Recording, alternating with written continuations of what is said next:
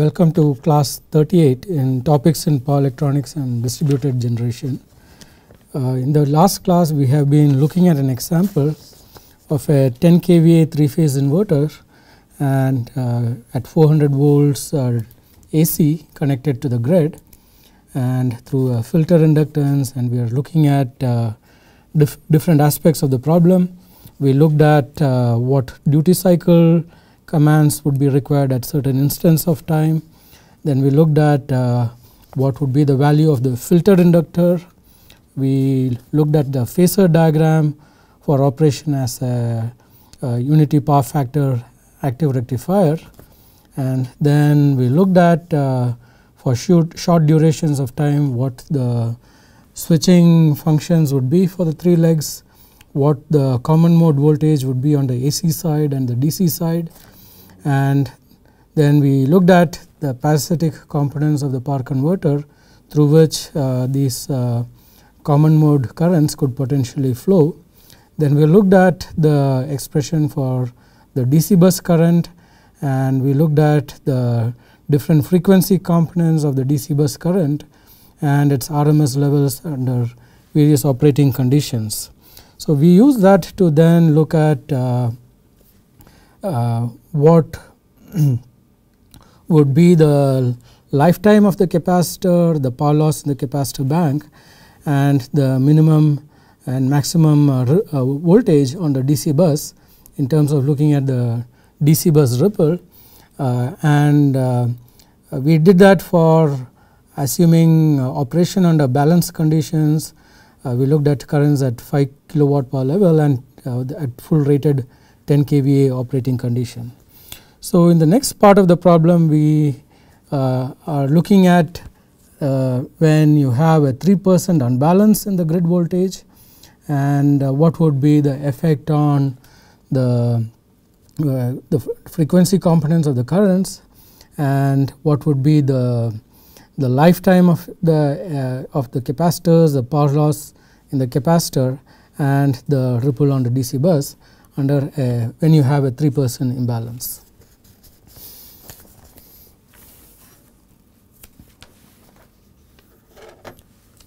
So under when you had balanced operation, the numbers that we calculated was that our power loss in the capacitor was 5.6 watts, and then we use that to evaluate the temperature of the core of the capacitor, and the temperature worked out to be 70.3 degrees centigrade, and we got a life of 2.28 years, and our core temperature was 70.3 degrees centigrade, and the power loss in the bank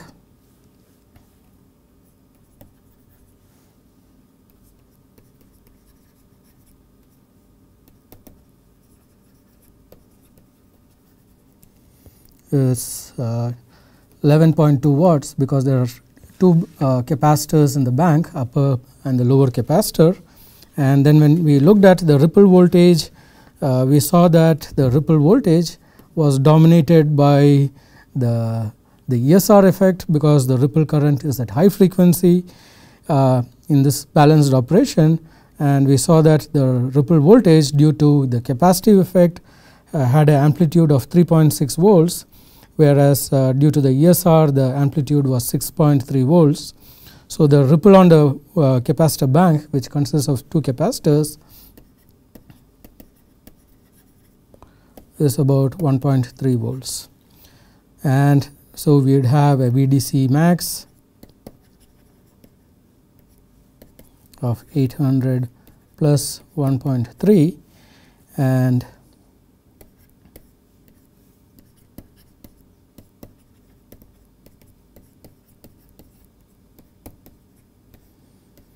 so this appears at high frequencies as a band around the nominal 800 volts. So in the next part of the problem we are looking at the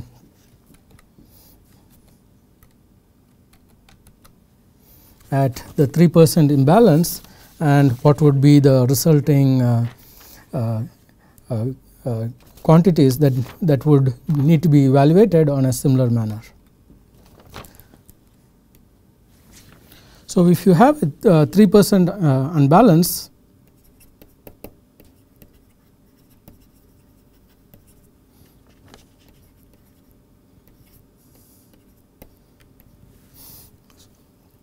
we are talking about in terms of the ABC voltages. We are looking at the from a symmetrical component analysis. You would be able to say what the voltages are. So, we can write the symmetrical voltage and transformations, symmetrical components transformation, V0, V plus, V minus, and V plus is 326 volts, which is our amplitude of the line to neutral voltage when your line to line RMS is 400 volts, and your negative sequence voltage is 9.8 volts, which corresponds to 3% of your positive sequence voltage, and your 0 sequence voltage is 0. Using this, you can calculate what your VA, VB and VC are.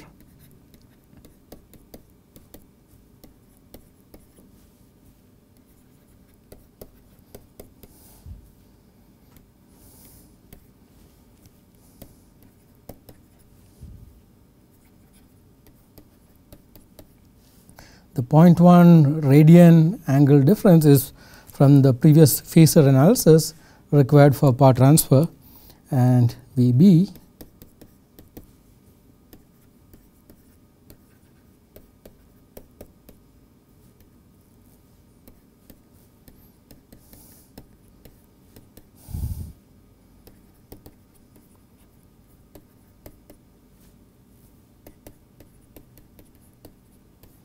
So, the signs of 2 pi by 3 is opposite because this is a negative sequence quantity.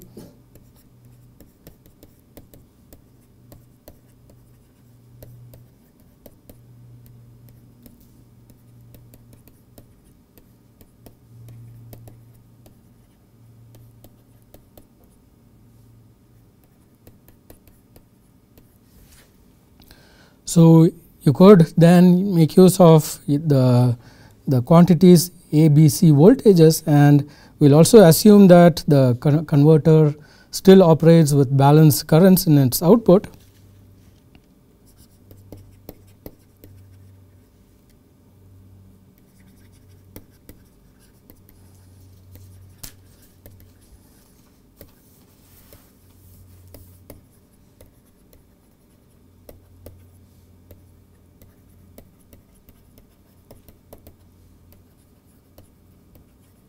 You could, using the average model, come up with your I average would be 12.5 plus 0.375 cos 2 pi 100 t amperes. This is at 10 kilowatt and power level of operation at 400 volts. So, you could see what this 12.5 and 3.75 numbers correspond to. Your 12.5 is essentially 3 into 327.6 into 20.4 divided by 800, which is the DC bus voltage, 3 by 2 into 800. So, this is the 12.5. 327 is the amplitude of your positive sequence voltage. 20.4 is essentially 14.4 amps correspond to 10 kVA operation of a 3-phase power converter at 10 kVA, and the amplitude would be root 2 times 14.4, which is 20.4. So, you get that to be your from your DC power transfer, and your interaction of the positive sequence current and your negative sequence voltage 9.8 volts times your positive sequence current would give your 100 hertz ripple.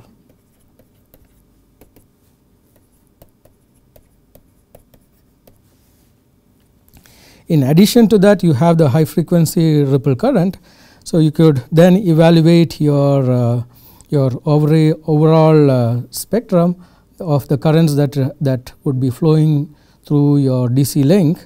So at 10 kilowatt power level, also at 5 kilowatt power level,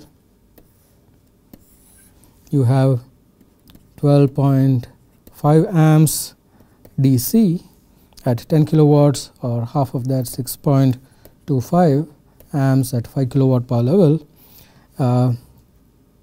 If you look at your 100 hertz, you have 0.37 amps peak, or 0.186 amps at 5 kilowatt power level, and your high frequency RMS. This occurs at the switching frequency and its harmonics. This is 8.8 amps RMS and 4.4 amps RMS at 5 kilowatt power level. And you could use these numbers to evaluate your temperature losses in the capacitor bank and the corresponding temperature rise. So the losses in this particular case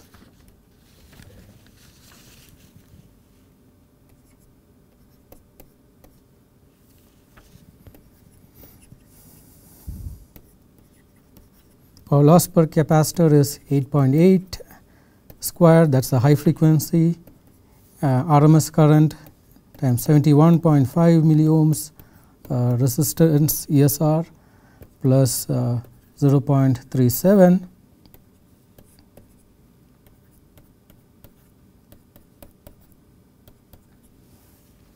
So this turns out to be the same 5.6 watts, because the quantity due to the unbalance is quite negligible compared to the quantity, the 8.8 amps flowing at the high frequencies. So you have 5.6 watts for the capacitor bank and 11.2 watt for the capacitor and 11.2 watts for the overall bank.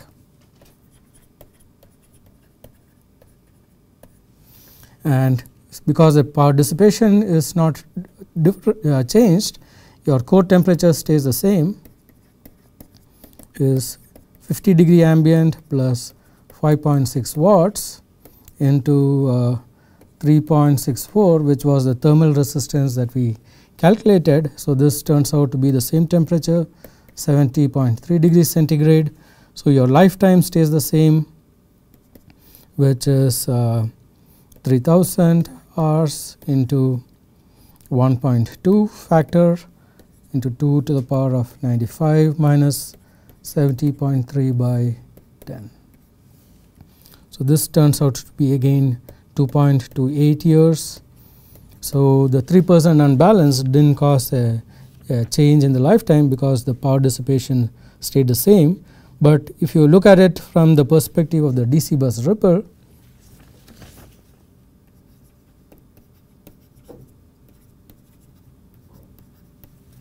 you have, due to 100 hertz,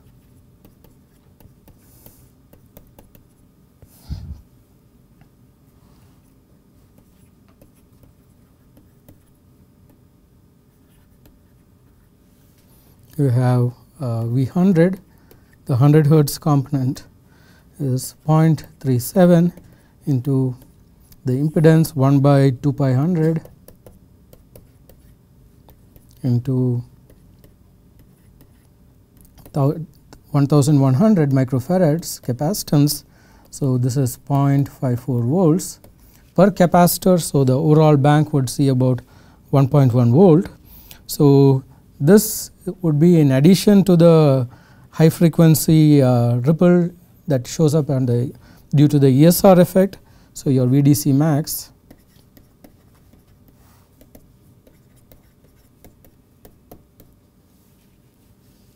so this is 0.54 into 2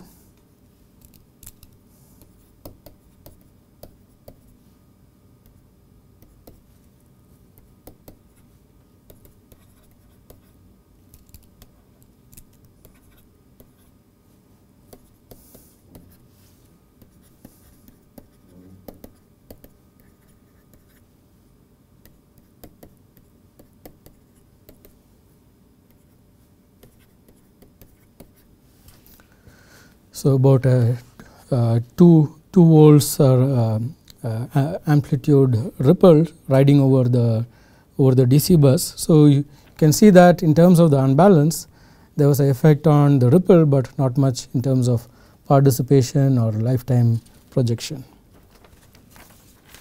In the last part of the problem, you are asked to repeat again this calculation when the inverter is operating as a STATCOM, providing 10 kVA leading var to the grid, to a balanced grid.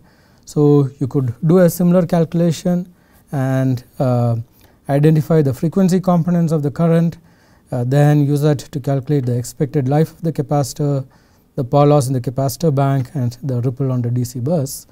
A similar procedure could be adopted, and I'll just mention the answers in this particular case.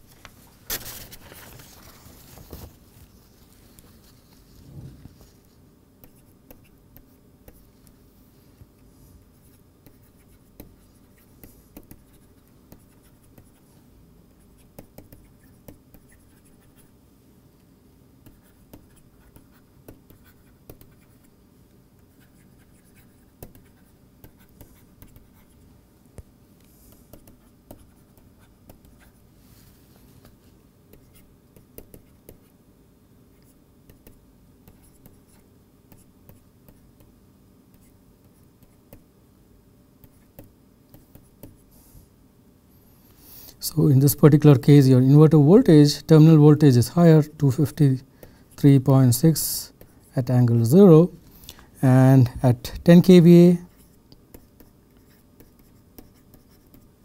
your high frequency RMS current turns out to be lower. It is 7.2 amps, and there is no 100 hertz ripple because there is no unbalance, and your lifetime of the capacitor in this particular case works out to be 3.66 years, and your power loss in the capacitor bank is 7.4 watts in the bank, and your ripple is plus or minus 1 volt in the DC bus due to the high frequency ESR of the capacitor. So we can see that once you have the procedure for evaluating these components, you could apply it for a variety of conditions and see how your DC bus capacitor would be operating. In the last part of the problem, you are told to evaluate, asked to evaluate the losses in the semiconductor devices. The 3 legs of the inverter consists of 1200 volt 50 amp IGBT modules, and the conduction and switching loss parameters are, for the IGBT, the collector emitter voltage during on condition is 0.88 volts plus a resistive term of 0.25 times IC. Similarly, for the diode, you have a fixed on state voltage term of 0.9 volts plus a resistive term of 0.26 times your diode current.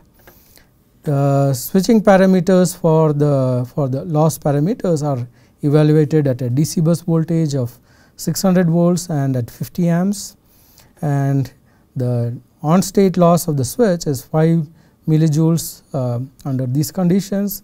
The switching off loss, turn off loss is 4 millijoules. For the diode for reverse recovery, it is 3.6 millijoules, and we are assuming the scaling factor for voltage and current to be equal to 1. So you are asked to evaluate the total power loss in the 3-phase inverter operating as an active rectifier under normal grid voltage. So to evaluate this, we will look at the the losses in each component, the diodes and the switch.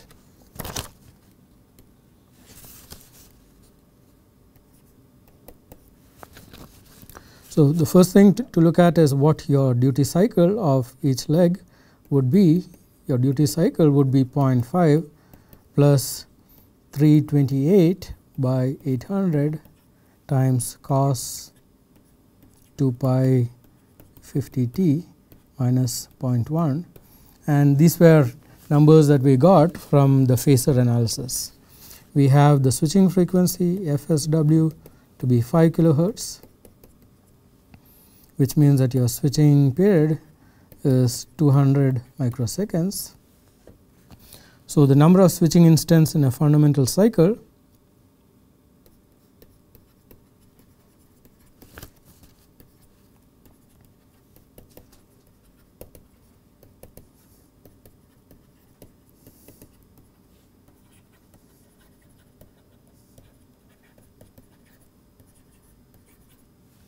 is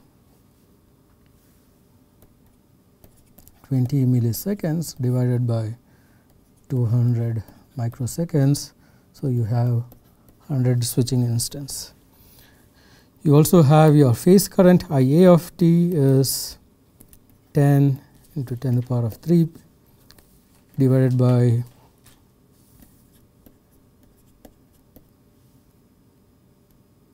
times square root of 2 to get the peak.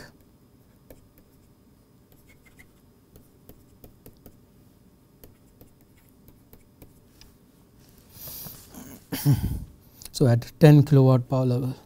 So you could use that to then evaluate the conduction loss. So starting with conduction loss in the diode,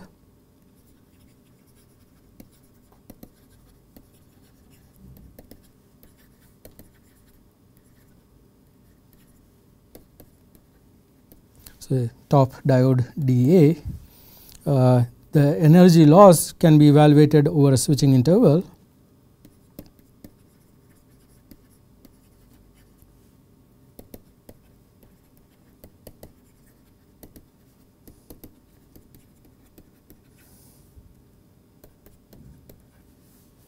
Your conduction loss is for dA top diode at each switching interval is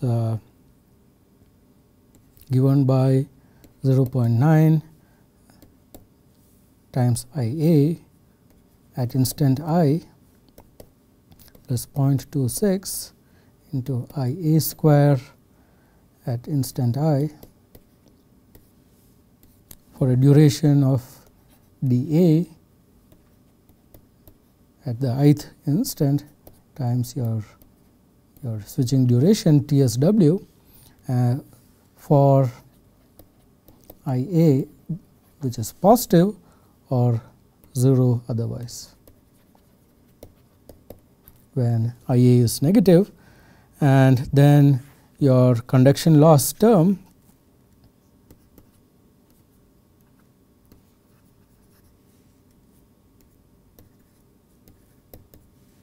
over a fundamental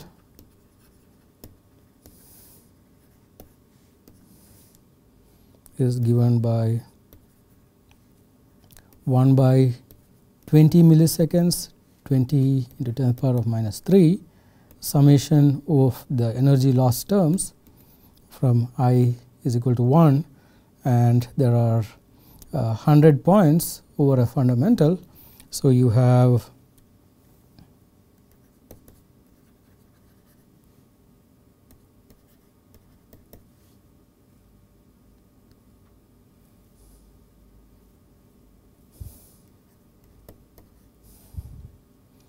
and this number adds up to be equal to 27.8 watts.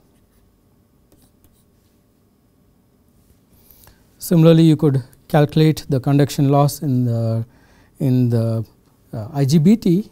So you have conduction loss in IGBT SA, the bottom IGBT at instant I. It is given by 0.88 times IA of I plus 0.25 IA square of I, and it's operating for a duration of 1 minus dA of I times TSW when IA is greater than 0 and 0 otherwise.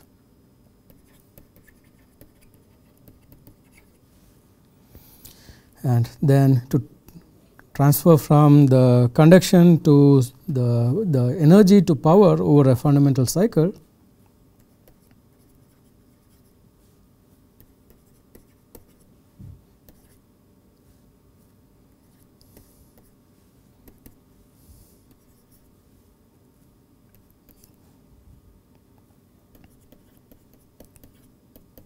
milliseconds summation I is equal to 1 to 100 of E conduction of SAB of I, and this turns out to be 5.06 watts. Then the remaining term that need to be evaluated would be the switching loss term in the IGBT and the switching loss term of the diode. So you have for the IGBT SA bottom at instant I is your E on at rated condition plus E off at rated condition times your actual DC bus voltage is 800 volts, the rated condition specified is at 600 volts to the power of kV, which is 1, and IA at instant I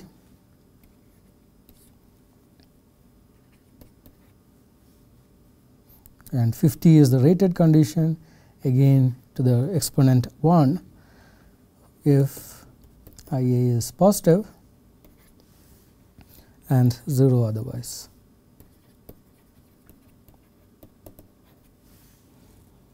So you could then transfer from your energy to your power over the fundamental, switching loss, power loss in the IGBT over a fundamental to be equal to this 1 by your duration 20 milliseconds, the summation of your loss I 1 to 100 of ESW SAB of I, and this turns out to be 15.6 watts for this particular operating condition, the 10 kilowatt operating condition as an active rectifier. If you look at the switching loss in the diode, the anti-parallel diode,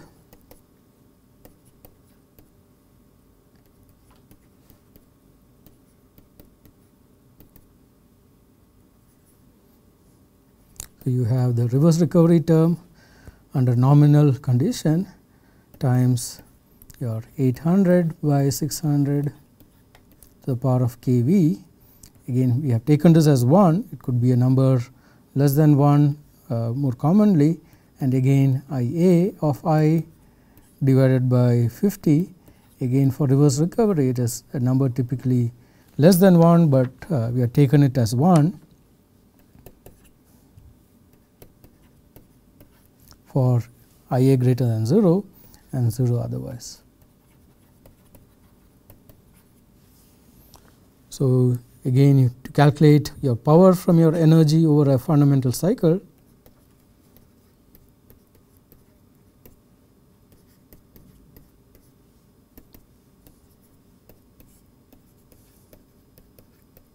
the time is 20 milliseconds for a fundamental,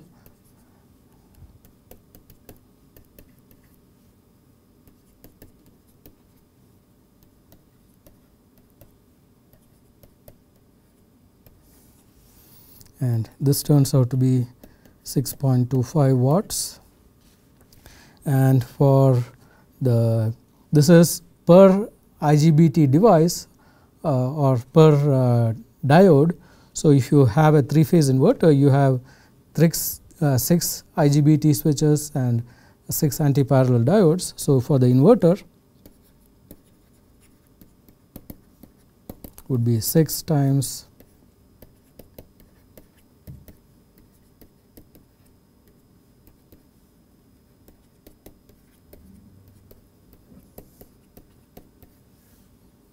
so this would be 328 watts.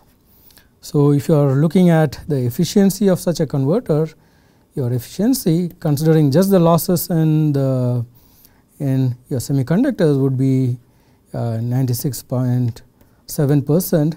So, if you are considering losses in the other components like your DC bus capacitor in your filter inductors, the efficiency would come further down. So, this is the maximum achievable efficiency due to the losses in the semiconductor itself.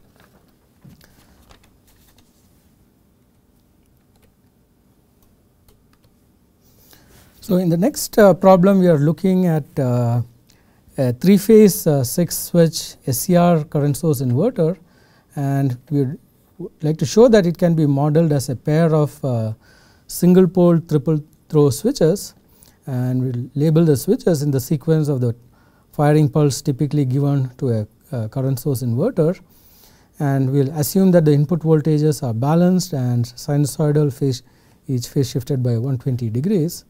And first part of the problem is to show that the single pole triple throw switch meets the requirement for efficient transfer of power between the input and output of the current source inverter. So, if you look at a typical current source inverter, you have thyristors or GTOs connected. So, you need reverse blocking devices, 3-phase. So, you have voltage VA, VB, VC, current IA, IB, IC. Your DC link has a large inductor which emulates a current source, and the output can be a load or it can be a source when you need regeneration or braking, and you could then write down the expression for the voltages.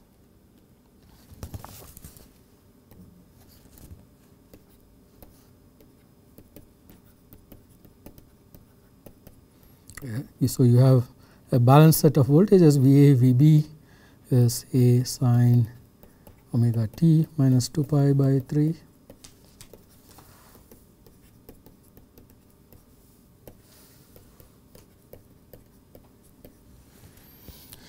And to model it, we could so to show that you could model it as a pair of single pole triple throw switches.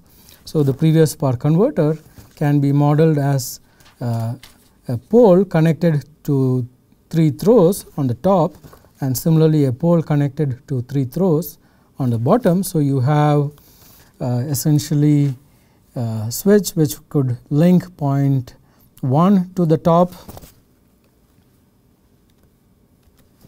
or point 3 to the top or point 5 to the top, or you could link say 4 to the bottom or 6 to the bottom or 2 to the bottom.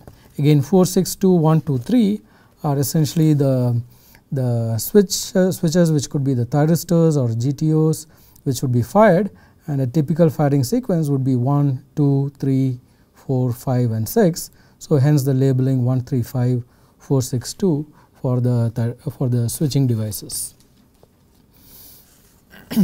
So, you could see that in this particular configuration, your top single pole triple throw switch would be either in position 1, 3 or 5, which means that 1 and 3 is never shorted together because the pole would be only at one of these 3 points. So, which means that your voltage source would never get short circuited. Similarly, your top throw would be either on 1, 3 or 5, and your bottom would be either on 4, 6 or 2, which means that your your current source has always a path for the current. You will never be open circuiting the current source. So, for example, when in this particular configuration your 1 is connected to phase C, which means that IC would be equal to IDC, and 2 is connected to VA, which means that IA would be equal to minus IDC. So, you always have a path for current and you will never short out any of the voltage source, and you can efficiently meet the requirements of the voltage sources on the AC side or the current source on the DC side, and hence power can be transferred without any shorting of voltage source or opening of the current source, and you always provide a path for the source conditions to be met. So, in the next problem,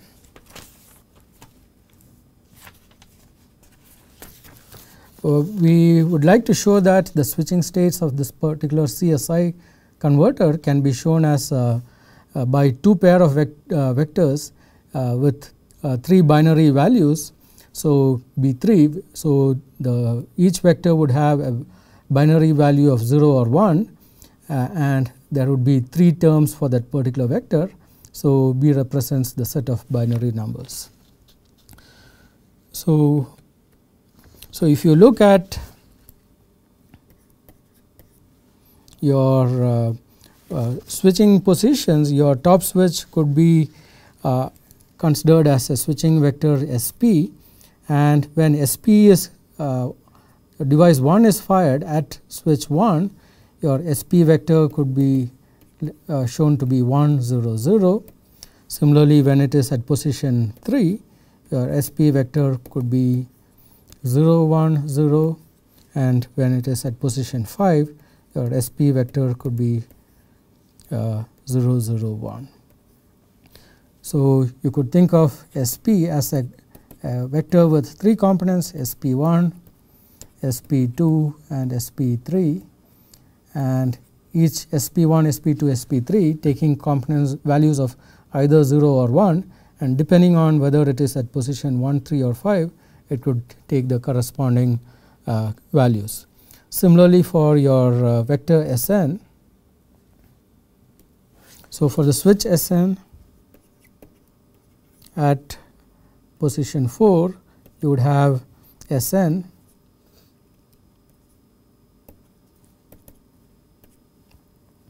would be 1 0 0, and similarly at 6 your Sn would be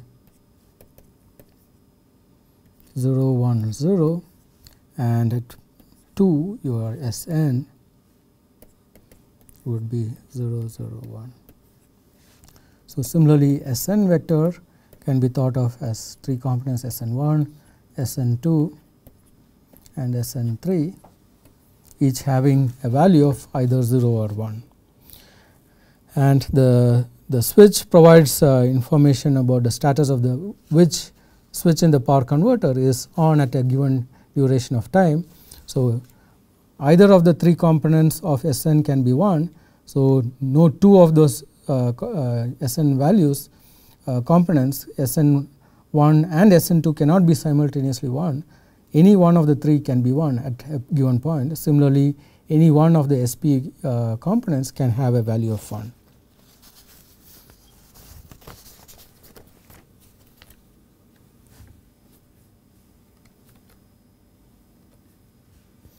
And in the next problem, you are told to show the switching space vector diagram for the current source inverter and show that it corresponds to a hexagon, and to identify all possible 0 states of the current source inverter. So we have seen that the voltages VA, VB, VC are given by this quantity, and then we can look at what duration of angle alpha, where alpha would be equal to your omega t, would each of the switch SP and Sn be on for what durations corresponding to, say, for a diode bridge operation where your firing delay is close to 0. So, under such a condition, what would be the values that Sp and Sn takes?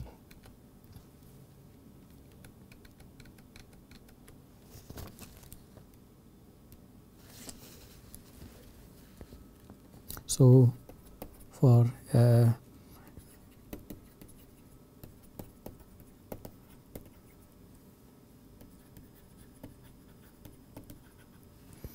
so when it is operating without any delays, firing delays, etc., for the thyristor, your Sp would be on, Sp1 would be on for 30 degrees less than theta less than 150 degrees and 0 otherwise.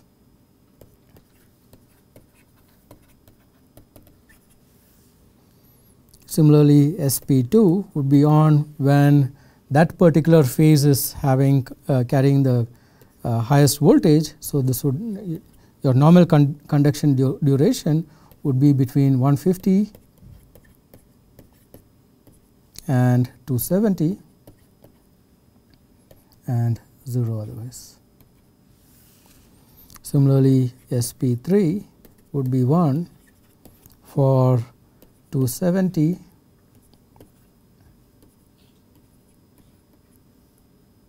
and 0 otherwise. Similarly, you could write the durations when the bottom switches would be naturally on. Sn1 would be 1 for 210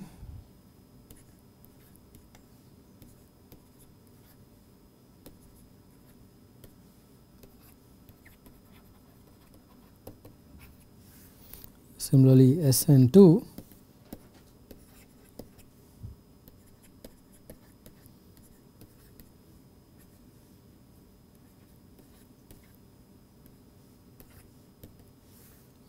and Sn3 would be 1 for 90 degrees less than theta less than 210 and 0 otherwise.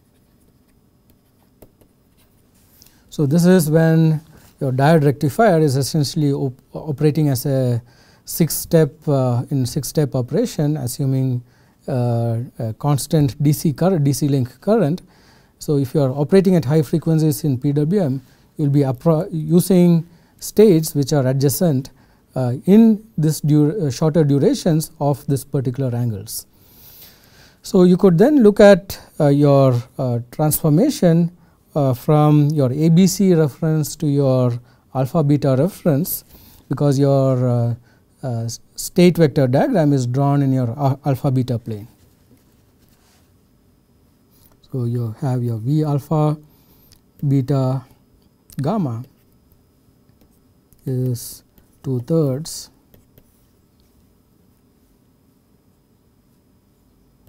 half minus half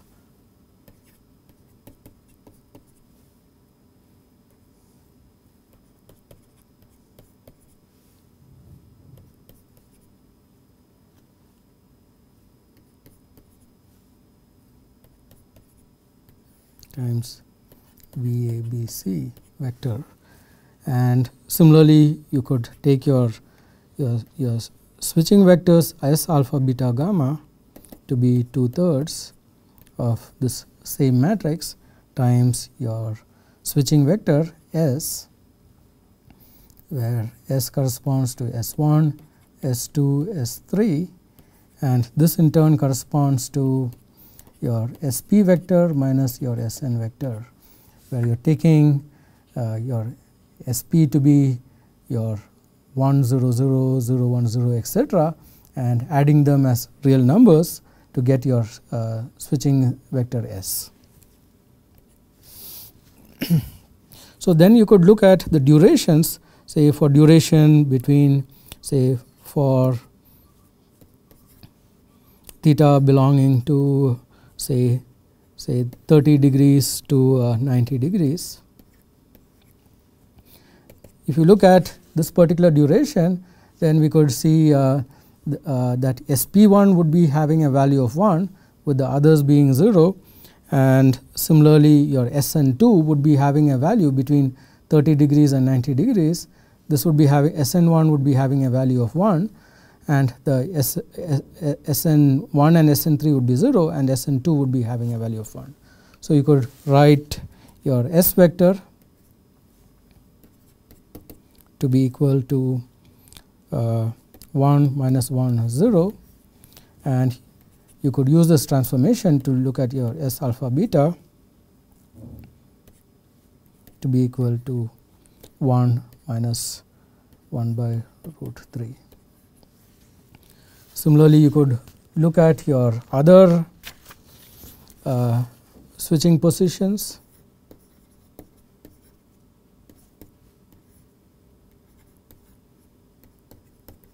From 90 degrees to 150 degrees, your switching vector is 1 0 minus 1, and your S alpha beta would be equal to 0 1 by root 3. Your third position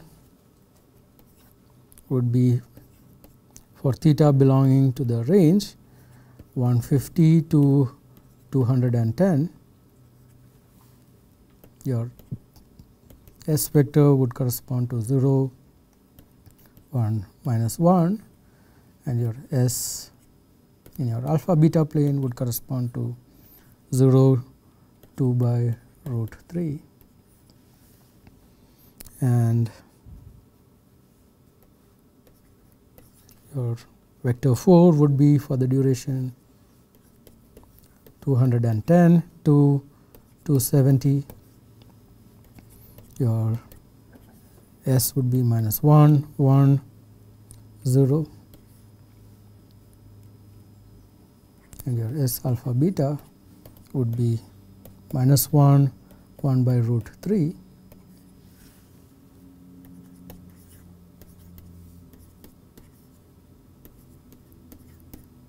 Between 270 and 330 degrees, your switching vector would be minus 1 0 1 S alpha beta be equal to minus 1 by root 3, and your sixth vector would be theta during the duration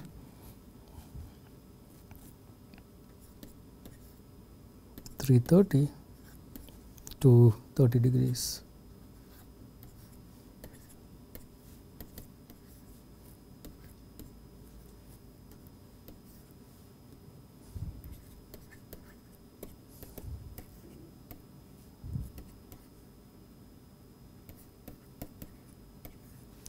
So, if you plot these vectors, you will see that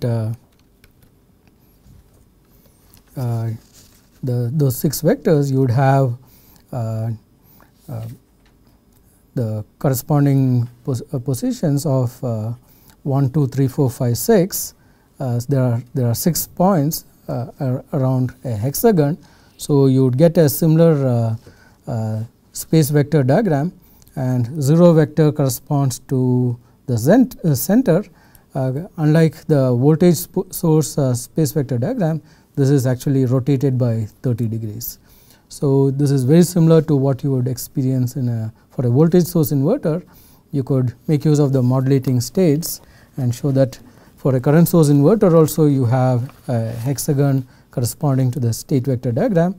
The 0 states would correspond to the condition when, say for example, if both the throws are at the same point, then essentially the voltage seen by your DC source would be 0, because 2 switches would be connected to the both the throws would be connected to the same pole, and your voltage sources would all be open circuited, which means that your IA, IB and IC would be equal to 0.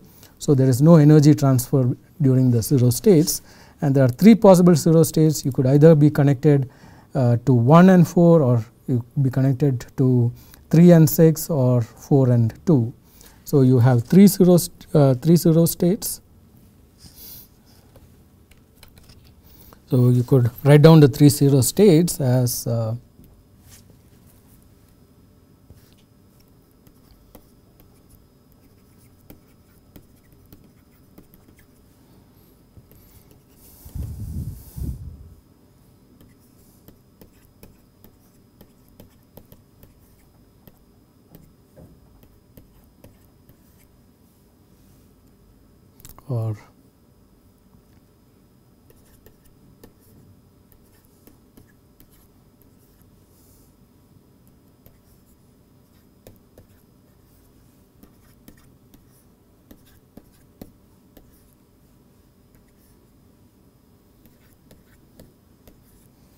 or so there are 3 possible 0 states, and unlike in a voltage source inverter where there are 2 0 states, in a current source inverter there are 3 possible 0 states.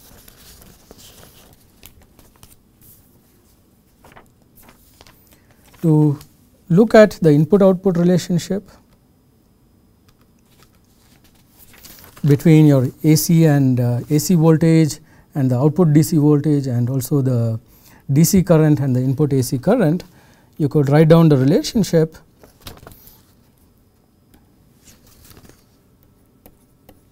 so you have your IA is equal to SP1 minus SN1 times IDC. Similarly, your IB is SP2 minus SN2 times IDC. Your IC is SP3 minus SN3 times IDC. You could also write it as in a more compact form. We have IABC vector to be IA, IB, IC, and SP1, SP is equal to SP1, SP2, SP3. So you could write it as IABC vector is equal to SP minus SN times IDC. So this relates your AC side currents to your DC current of your CSI. Similarly, you could write your, where essentially your SP vector is SP3 and SN vector is